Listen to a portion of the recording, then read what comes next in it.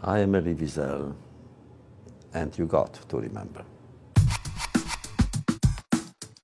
Well, I could define myself as a writer, teacher, a witness. Why remember? Because we owe it not only to the living, but also to the dead. If we forget, the dead will be killed a second time, and then they are today's victims.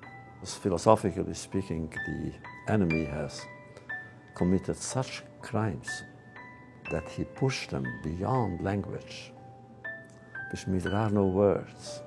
And therefore I was waiting for 10 years, finding the words. And then when I published my first book.